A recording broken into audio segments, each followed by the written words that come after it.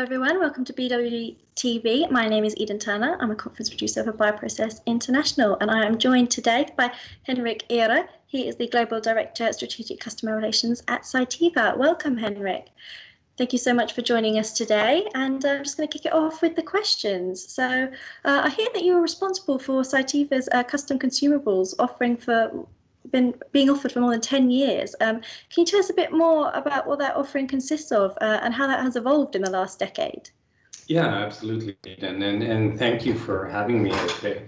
So I've been with the company for actually more than 20 years in different positions in R&D, product management, and as you mentioned, I was heading up the custom consumable business for about 11 years. And initially, that's a business that started back in the 1980s, and then I think this whole bioprocessing industry was quite immature, and what we could offer them was really sort of customized solutions around chromatography resins that are designed for, purification of different proteins or recombinant proteins.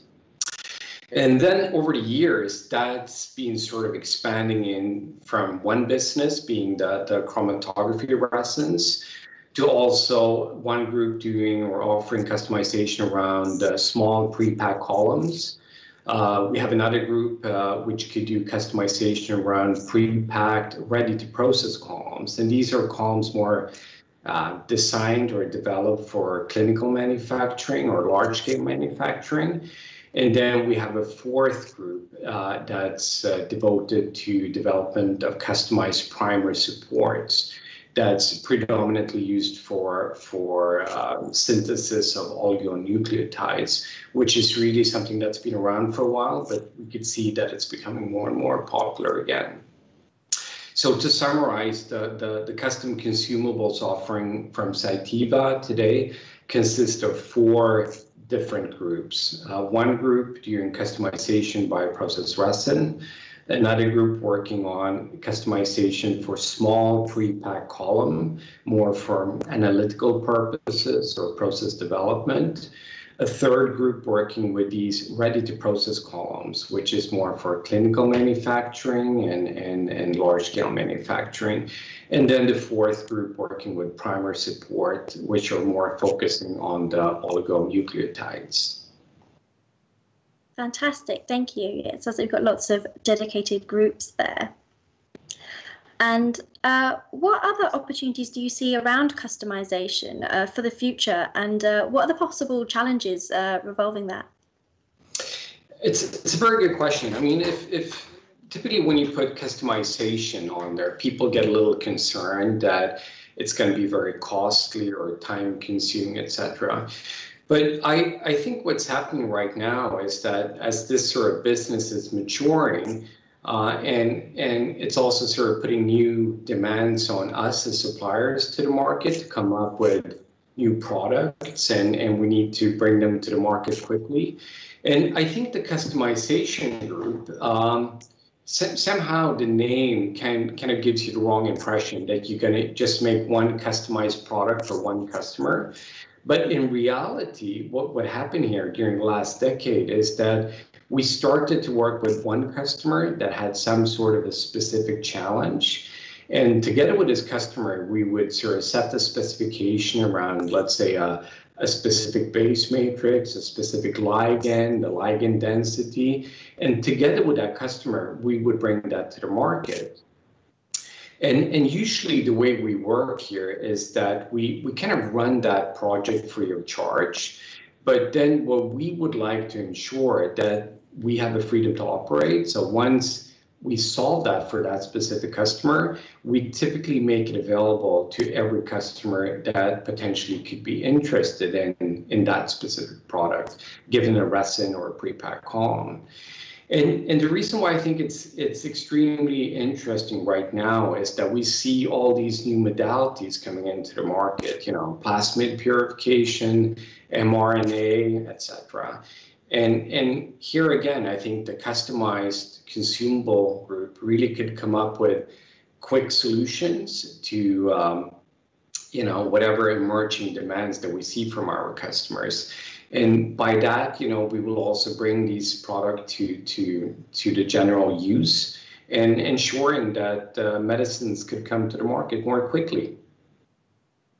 Yes, no, absolutely. I agree with you. I think these emerging modalities are causing all sorts of problems. So I think if you can share the knowledge to solve those issues, absolutely, medicine's going to go much further. Brilliant, thank you. And can you mention a few custom projects that give a high level of detail as to what Cytiva can offer? Yeah, sure. I mean, during my 11 years that I was in that business, we brought something like 25 different bioresins or bioprocess resins to the market. And it's interesting because when you speak to customers and they see these resins, they said, well, I had no idea they came from this sort of customized offering, because again, they became of general use. And one very good example is a collaboration that we had with Cobra Biologics in the UK recently. And this is a CMO, and they worked with a client that wanted to purify plasmids. And then Cobra worked with a legacy resin from Cytiva called Plasmid Select Extra. And in general, Cobra was happy with this resin, but they said that it was kind of outdated in the sense that it didn't really deliver the productivity, the throughput, the process economy that Cobra was looking for modern processes. So what we did here was to team up with Cobra, and we took that very same ligand that was on the legacy resin, and we put it on a more modern capital platform that we could offer from Cytiva. And together with Cobra, we could really sort of nail down the specification for that product, and we could bring it to the market. And for Cobra, that meant a huge difference in terms of, again, the throughput, the process economy, and the productivity.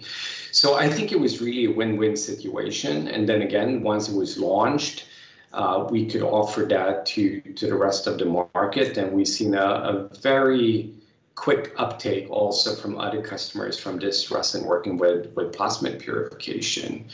And what's very appealing, I think, also with being in that custom consumable business is that you really get the sense of feeling that you work with the customer to solve certain problems.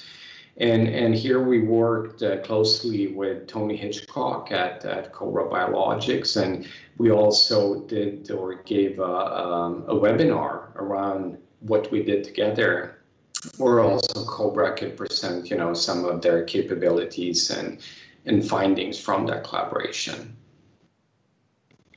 That's brilliant. Thank you so much for that example. And but I assume that can be quite costly and time-consuming to run a custom project. What are your thoughts on that? Yeah. I think we touched on that a little bit already. And typically, when you say that it's going to be a custom project, people go, oh wow, that's going to be very expensive.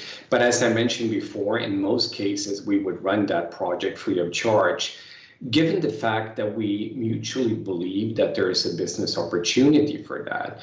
If it's a more high-risk project or something which is truly custom for a specific customer, we would probably need to agree on some sort of milestone payments. And very quickly, the timelines, I think if everything runs very smoothly, we could go from a first discussion on what the customer is looking for to product on the market in something like, let's say, 1 year to 2 years, a little bit depending also on the feedback from the customer. Because the way it works, or the way we operate, is that the customer would have to share what the challenges are, and we would try to see how we could solve that with our technologies. Then we would develop prototypes that we send to the customer, and it's actually the customer that do the testing. And based on, if they like, or let's say dislike the prototypes, we need to sort of iterate that process to find that sweet spot where we could feel comfortable making that resin, every day of the week. And the customer should also be happy with that specification. And sometimes, there's a little discussion around finding that sweet spot. But I think the quickest we've done a resin that came to the market was something.